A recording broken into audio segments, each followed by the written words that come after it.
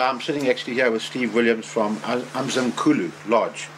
Quite difficult to pronounce, obviously a Zulu name, which means we're obviously in the heartland of Shaka Zulu's area, which is the Drakensberg.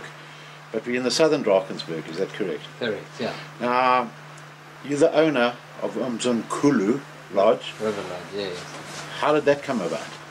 Sure, my wife and I, we've spent I've spent a lot of my life coming up here on holiday with my parents, and we've loved it. I mean, we used to play tennis tournaments here and just loved Underberg and in itself. And so I brought my wife here once just to show her what my youth was all about.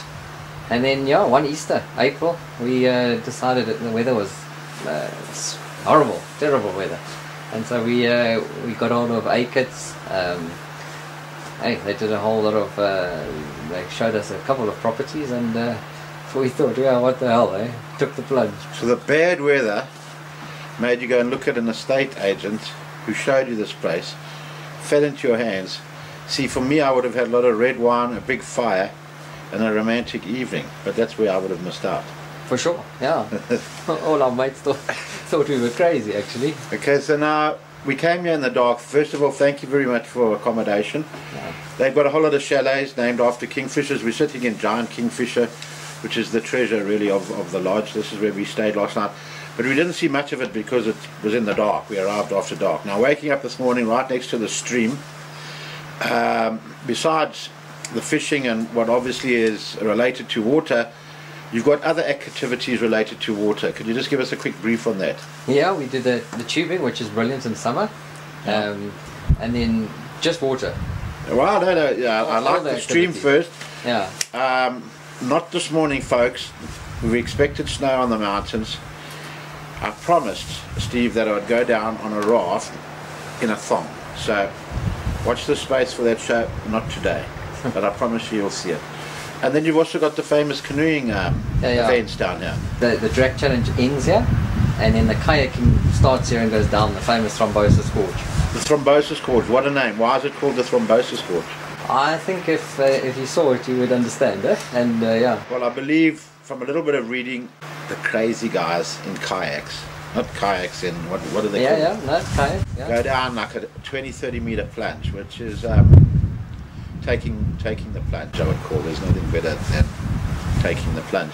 Yeah. Okay, you can play a bit of golf here, but it's not a golf course, it's a golf range. Driving range, yeah. Worked out with theodolites, etc. So you can see exactly if you're driving, for me, 150 meters. For the big easies like Ernie, 300-400 meters. Correct, yeah. So, and then I see there's a lot of little animal farms for the kids. Yeah. A lot of jungle gyms, basketball nets, swings. So it's essentially a place for a family.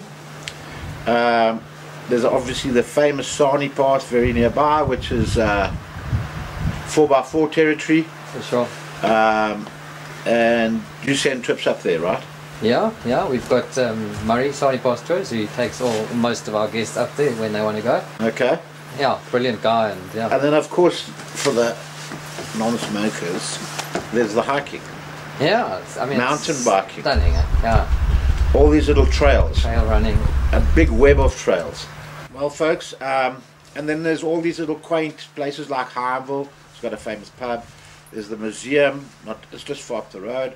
You've got little jam farm stores. You've got there's no wine in this area, is there? You've got to bring all that in.